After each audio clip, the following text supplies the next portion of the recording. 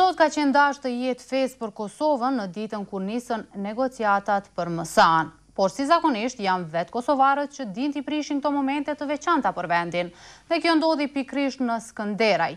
Një përleshje fizike ndodhi mes Gani Gecit dhe Azem Sylës, po atje dhe të shtëna me armë, mirë po policia nuk arrestoi askë edhe pse ishte prezente gjatë kohës së rrahjes.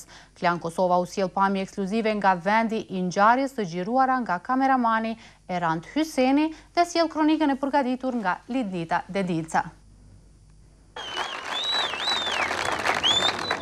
Janë të ralla rastet kur Azem Syla vjen në Skënderaj.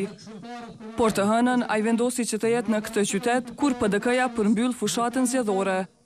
Fundi i kësaj kampanje nuk i shkoi mirë ish komandantit të shtabit të përgjithshëm të UÇK-s.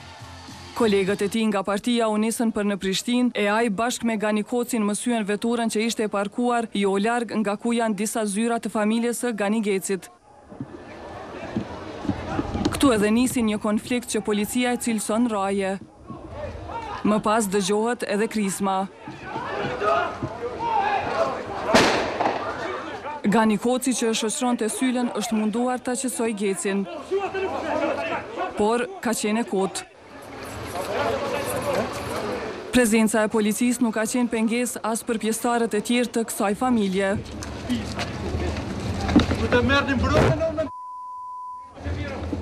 Kur vëllezërit Geci u kthyen, pasi kishin ndjekur pas Azem Sylën, doli edhe Ganiu, duke i frustruar nga prezenca e Sylës në qytetin e tij. Jo më çfarë po kush e kthy i veri apo? Dos kameroj jam çfarë të çelishit. I nervozuar, ai u kërkoi policisë që të mos i afrohen shtëpisë së tij për ta arrestuar.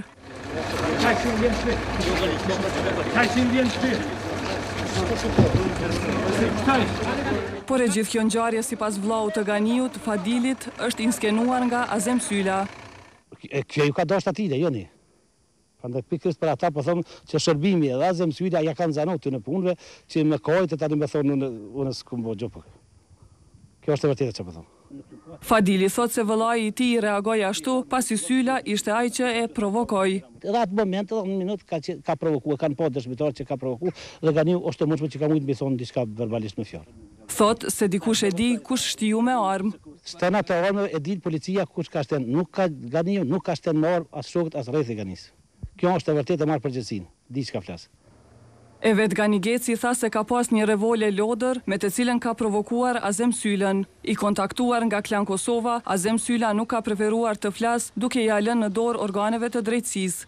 Ndërkaq policia në njoftimin e lëshuar e konsideron këtë si një rrahje. Sipas informacioneve të para, policia dyshon se është sulmuar fizikisht deputeti i PDK-s Azem Syla.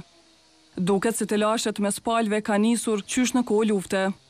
Zoti Geci gjatë luftës me veprimin e tij vrasës dhe kriminal hjek ose e largon një bashkëluftetar i dënj